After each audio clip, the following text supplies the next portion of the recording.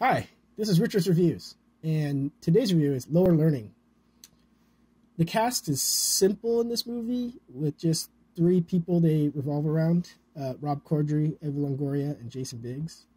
Unfortunately, this comedy is not funny. It tries to be comedic,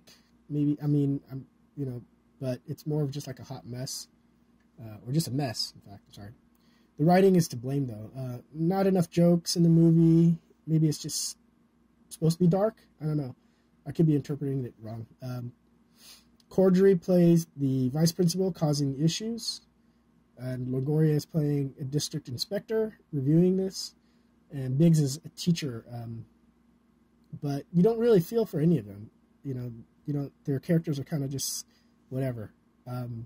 Possibly for a moment you might feel for Longoria's character, but there's really just no winning in the way this was written, I guess. I mean, you don't care about the characters as much. Even with the ending kind of working out, it was weak. The front cover, as you see, shows Biggs and Longoria looking forward or towards Corddry, who's holding two apples, in a very kind of dumb way. It doesn't really mean anything throughout the story at all. I wish it kind of worked into it. Inside, there's nothing special, no extra, images or words. In the back, it shows the three of them holding a chalkboard, and has some information on it.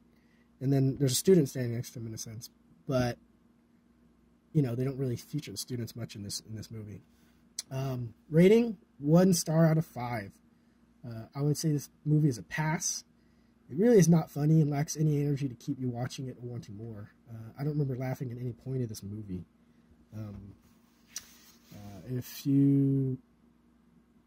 That's it for the review. Thank you. If you liked the review or found any information, add a comment, drop a like, or check out the other links below. Okay, thank you.